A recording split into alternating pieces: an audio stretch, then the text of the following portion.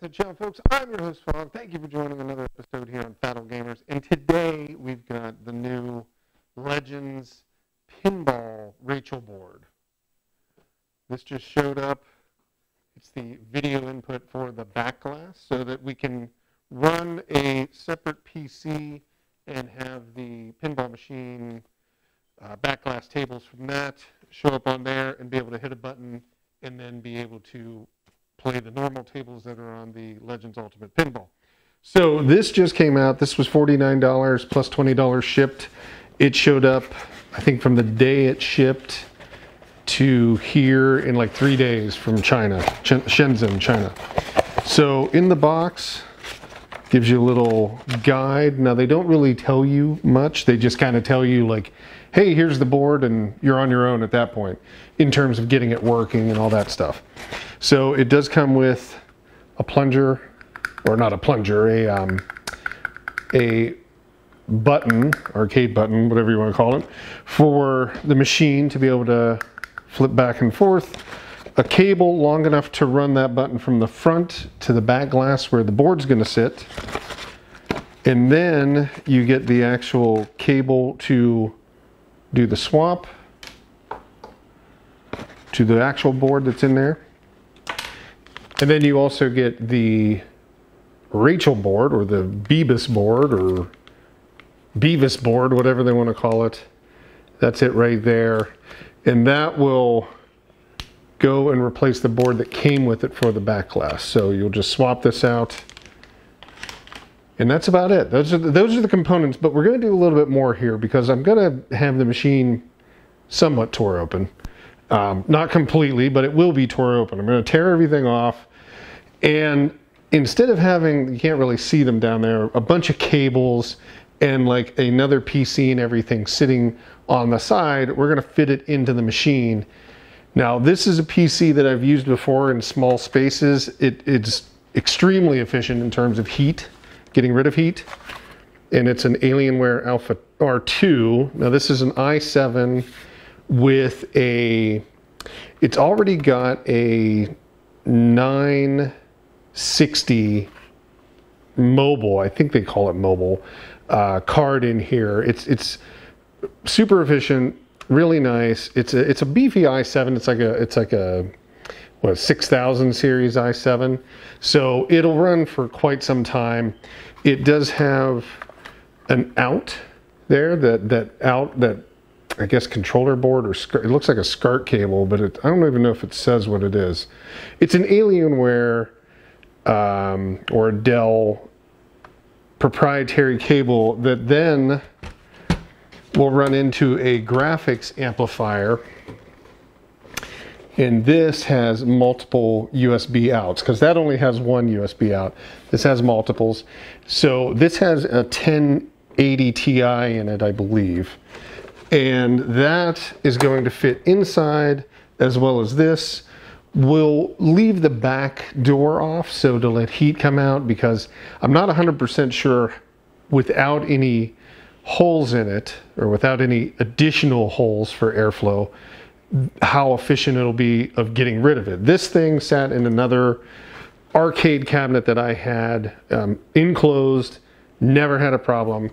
The graphics amplifier was in there as well on a different level, and it was somewhat enclosed. Again, there was some ventilation, some holes for ventilation to come through. So we'll see how good it works with it in there. We're not going to be running anything too heavy off of it yet, but ultimately the pinball machine will sit over this corner. I have a Legends Ultimate arcade here. I'm actually going to run long enough OTG, USB cable, and HDMI to go from this to there, so I can have dual use out of it, but everything hidden in the Legends Ultimate pinball machine. So we'll see how it all works out. We're gonna have to tear some stuff down. I will somewhat go through it. I don't want to make this a full tear down because I'm going to be playing around with it. I've never opened it up. I have an idea of what this will do, how it'll fit, everywhere I want to place everything. We'll go through the main components, and then we'll see how it all ends up, if it actually will work. I think it'll all work just fine. The only thing I'm worried about is a little bit of the heat that these two units could build up inside there until we get like airflow. So we might have to put some fans in, drill some holes in the underside and then that back door to be able to flow air through it efficiently and make sure nothing bad goes on. But I don't think we're gonna have too much of an issue. This thing produces probably very little heat. Like I said, the Alienware also produces very little heat. And we'll see how that graphics card runs. Again, it's never really running too hot. And if we have to, there is a way that we can run a USB out from this to be able to control the back screen. It would work enough. It's not my preferred method. I'd rather use that and be able to power all the machines. Ultimately, what we can do is even have this externally mounted so we don't have to worry about it. We'll see. The other thing that this does have, outside of two USB ports, which all the USB ports will be taken up by the two OTG cables for the control deck to be able to work in each machine. Then it's got two more USB on the back, and one will be used for a wireless Razer turret keyboard that I have, turret and mouse and keyboard. And the other one, I believe, will be, there's one additional USB item that I've got to plug in that I can't think off the top of my, oh, a camera. Because I'm going to build this so it can stream and capture video from both the Backglass, because we're going to put a unit in there that will be for, it's an AverMedia video capture device that will sit behind here. So it'll capture this directly. The PC will then capture this screen, and we should be able to kind of merge it into like XSplit along with the camera to be able to do like live streams, or at least capture the video when I'm recording. I can't really live stream here, but that's another intended purpose. And then finally, there's one little USB port underneath of this, and there's a USB Xbox 360 or Xbox One adapter for controllers to connect. So you can connect up to, I believe it's 4 controllers, Xbox One controllers to that. So we'll have that in there as well. So it ultimately should be a self-sufficient setup, like to stream, to capture video, everything like that. It was an extra one, like I said, I had from a cabinet. I had to, the hard drive went bad, I redid all that. So we're gonna give it a chance and see what it does. So stay tuned, we'll check out the install, take some footage, and then I'll catch back up once we've got it up and running, and then we can talk about everything that went into it and how it looked. Okay, see you in a minute.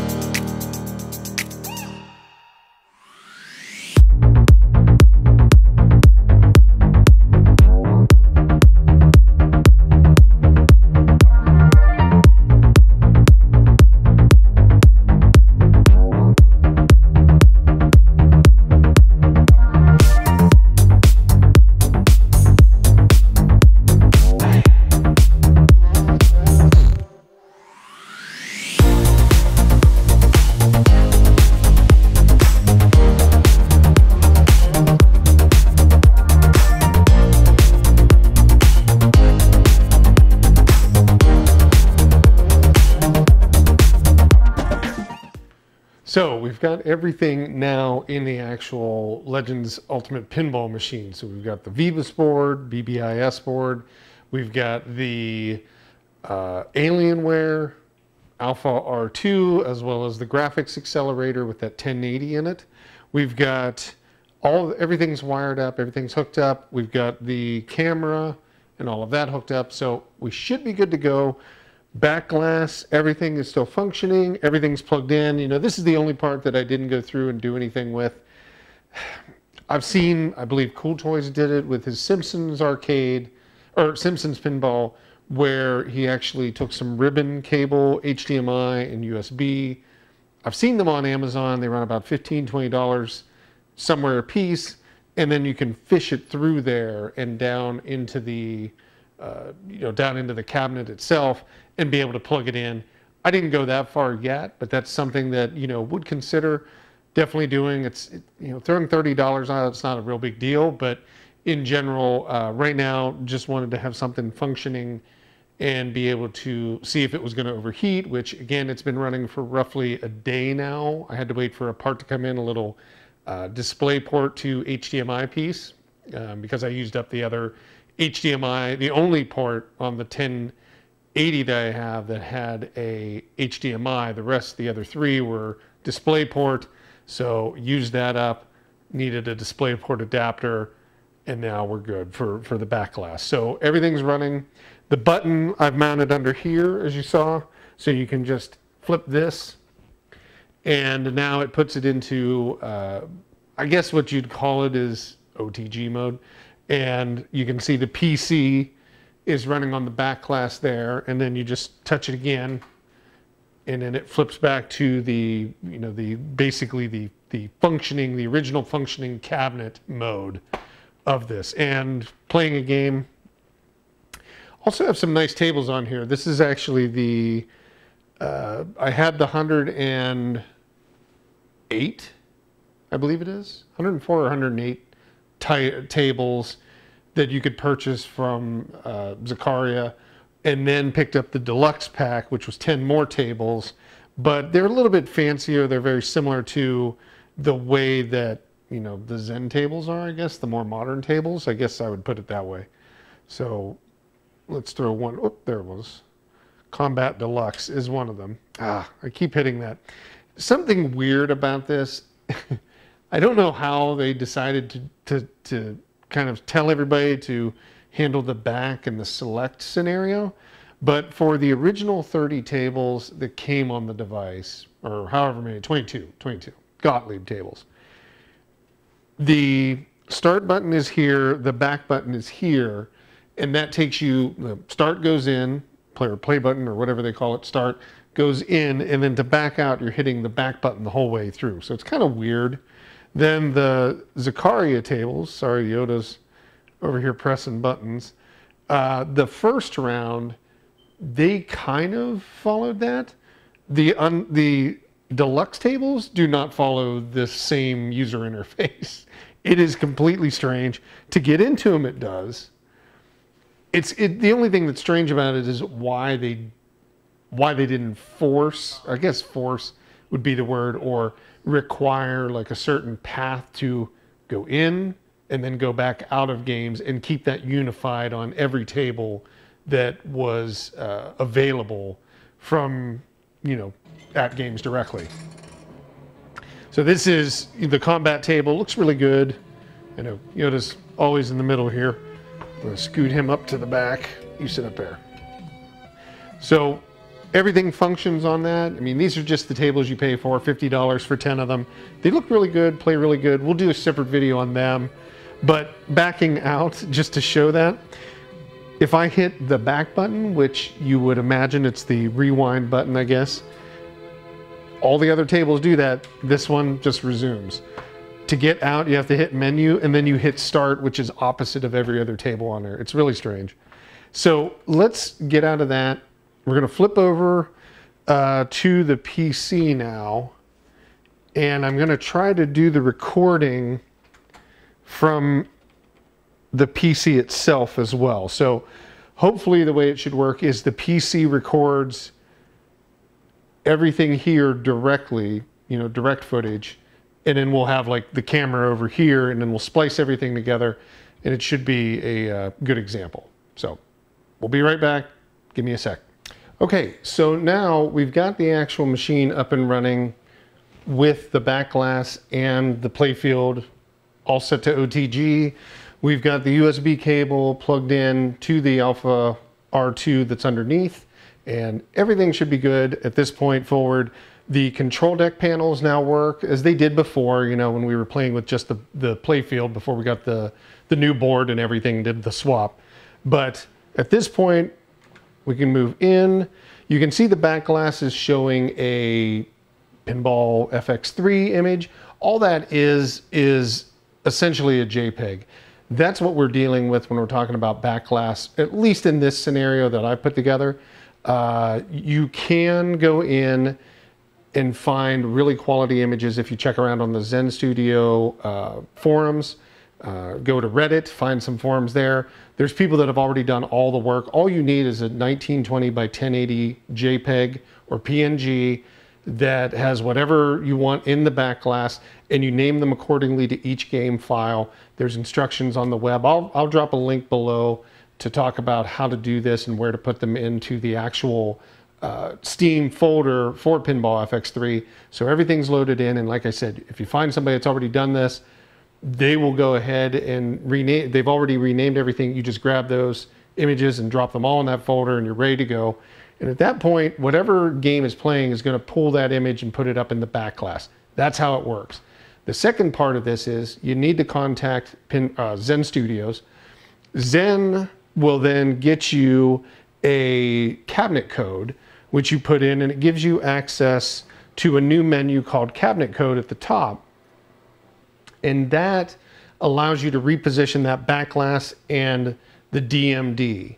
Essentially, those are sitting somewhere right underneath of this right now. That's how it's set up. Talking about how the setup is done on my machine really fast. This is display 1. That is display 2 in Windows. Display 2 is set as the secondary monitor, and it's in horizontal position. Display 1 is set as primary monitor, and it's in portrait position.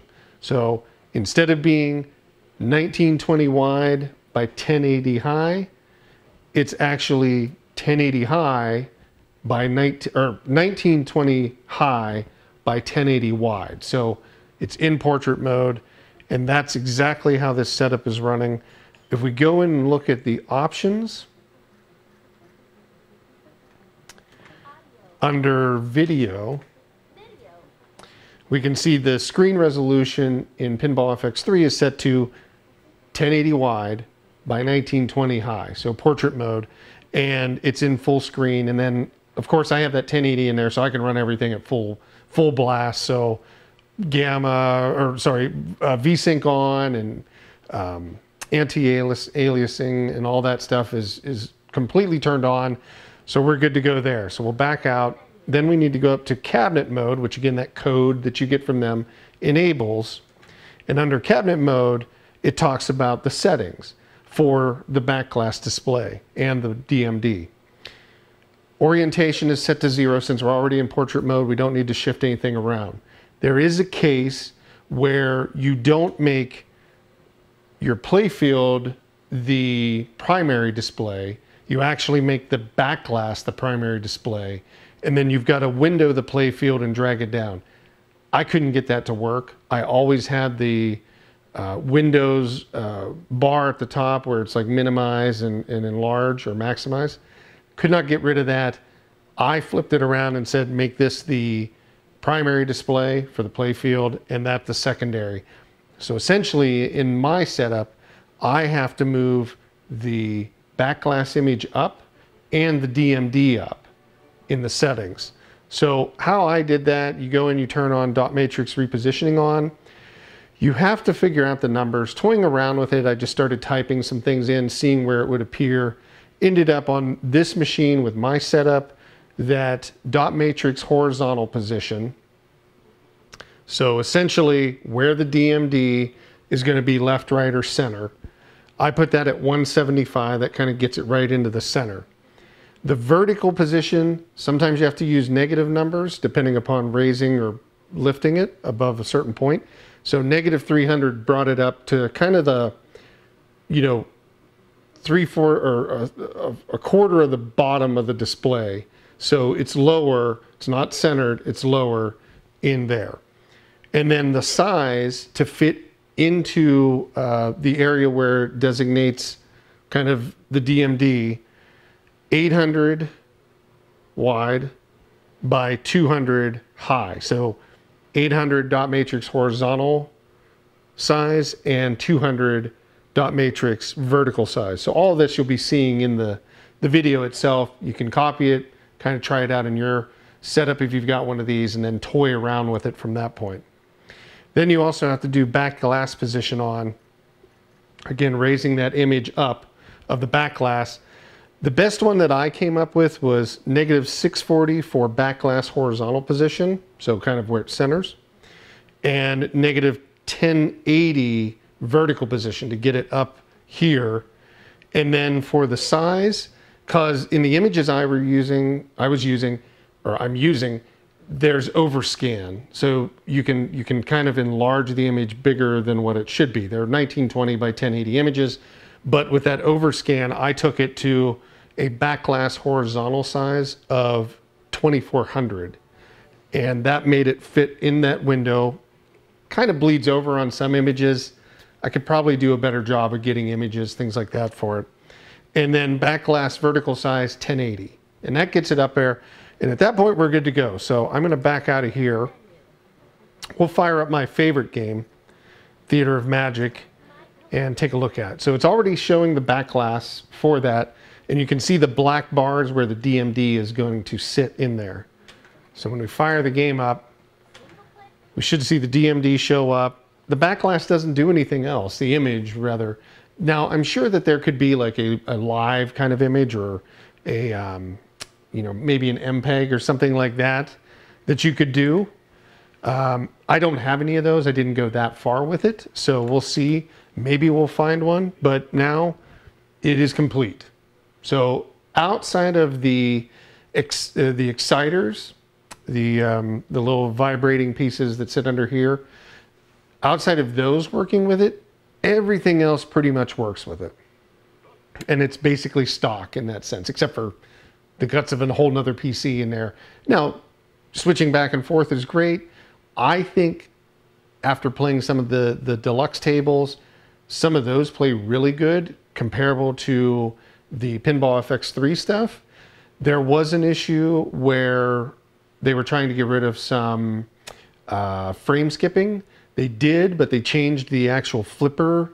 I guess it's timing. I don't know, refresh rate. And they were really slow. And then they put another update out. I think it was this past weekend, so it would have been around the 23rd or something like that, 22nd. And that actually fixed the flippers and put them back to normal. So everything is running great. The plunger works on the game, so now you can see it playing. Flippers feel good. You have your backglass with the DMD. So you should be seeing this all direct feed now. And to do that, I'm going to play a little bit of a couple tables. I'm going to shut these lights off, and we're going to play just with that camera recording it. So kind of the all-encompassing like streaming slash pinball recording setup that I've made. So let's check that out and see how it all works. Okay, now you got a bright light on my big mug. So you should be seeing it both. So the camera up here, the little Razer camera, audio is still coming from my lapel mic. And then here you can see me kind of just in a different view from it. I don't know if we're really going to use both, but we'll see. But you should be seeing the actual capture of the playfield and the backglass together on Theater of Magic, which again will make it a very quality recording, I think. And moving forward, when I'm playing different things on the table, when we get to the shooters, after we get that that arcade, I don't know what they're calling it, the arcade deck for the pinball machine, where you have the joystick and you have the 6 buttons and the rollerball accessory. That will allow us to play, kind of the shooters and make it better. I really like shooters on this thing. I was really blown away by that. Like Ikaruga looked fantastic on here. And I can't wait to play it with a controller built into it because it's going to be a really good experience. I'm playing like crap right now because I'm talking, but let's get in here. And we're just going to play a minute on this table. We'll jump to another table just so you can get an idea of what some of the backglasses I grabbed look like. Again, you can grab any image and put it in there, and you would have the ability to rename it to what you need to have it show up on here. Oh, I got one more. Also, having the plunger work on this is really phenomenal. Still can't get it to work off of the Legends Link app, so I don't think it's possible. But on here with the OTG, works like a dream. It does have those dead zones like we were talking about. It's not perfect. I still have not figured out a way to fix that, but it is really, it's really solid having that there. I can get around the dead zone. It's fine with me. It's not annoying at all. But the flipper lag or whatever that was horrible. I don't know what they were thinking with that. Obviously, it was maybe a mistake because they did it in a firmware update. So, however it worked out, it was just bad. Let's see here. So let's jump. Now, you know, putting it back, you can just hit the button under here to flip the back glass, and then hit the button up here to flip back to the table, and you're back in business on the built-in games. You can just go right back in and fire that up and start playing any of the 100+ games that you got on here, which is great. Okay, folks, that's it. I hope you enjoyed the look at the actual install, kind of the settings, and just the overview of what the DMD looks like from an OTG PC. I'm pretty happy with the whole thing. I think that AtGames did a good service in being able to put this out there. $50, you know, whatever, it was after the fact. $50 is fine with me, $20 to ship. It worked out. Otherwise, we'll end this video. I appreciate everybody watching it. Hope you enjoyed it. Hope it was entertaining at least, and maybe some information you might have found here that would help you. If you do like this video, give it a like, leave a comment, let us know what you thought.